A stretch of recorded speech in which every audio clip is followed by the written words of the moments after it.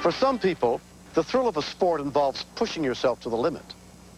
On February 13th, 1994, a group of friends with a wide range of mountain biking experience were spending their Sunday afternoon riding together in a rugged and remote area near Blackwell, Texas.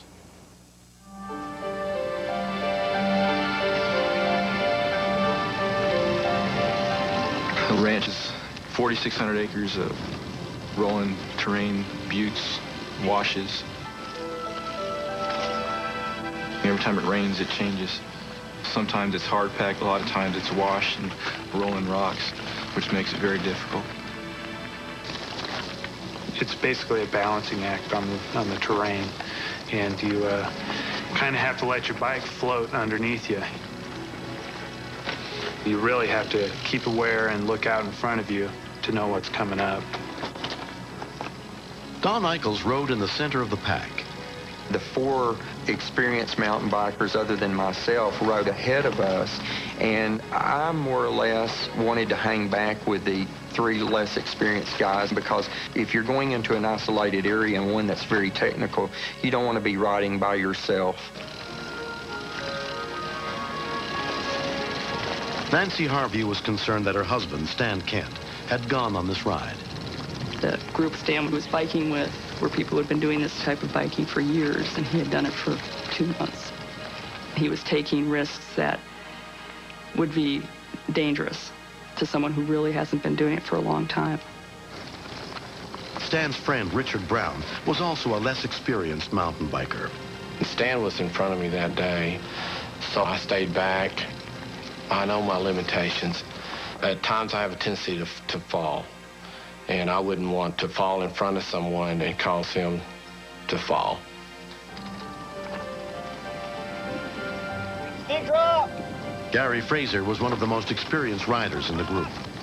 The top is rocky and rough, and it kind of levels out and fools you because you pick up a little bit of speed and then it drops off.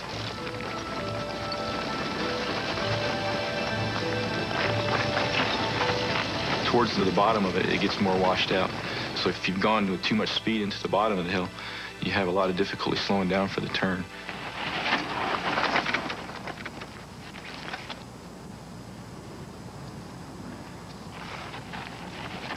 Think you can make it? Yeah. Okay. Just be careful.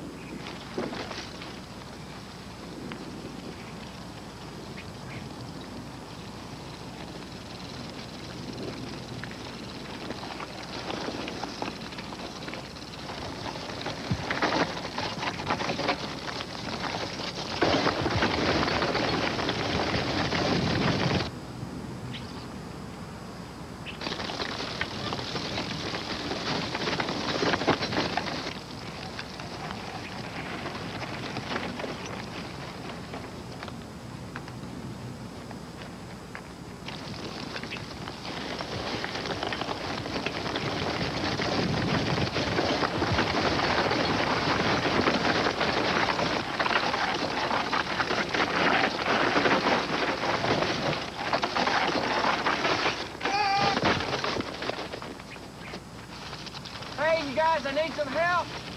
It was a real uneasy feeling for me because Stan and I were pretty close friends, and we kind of watch out for each other when we're biking. We kept talking to Stan and asking if he was okay, and he kept coming back to us saying that, no, I'm not okay, I'm in a lot of pain. Are your legs okay? We realized that we need to get more help in there than what we had. You 2 guys go on out and get some help. You guys stay together, though, okay? I'm a scoutmaster for a Boy Scout troop, and that's basically where a lot of my first aid experience and training comes from. When there's a serious injury, you don't wait for symptoms of shock. You automatically go ahead and treat for shock. Stan, we want you to keep your body as still as possible. Just let them move you, okay? If he had sustained a back or neck injury, the only thing you can do is make it worse if you jarred him or made any sudden movements with him.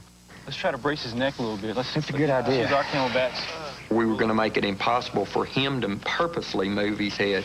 And what we decided to do is to cushion the sides of his head and then push boulders so that it would at least stabilize him till we got experienced rescue personnel there.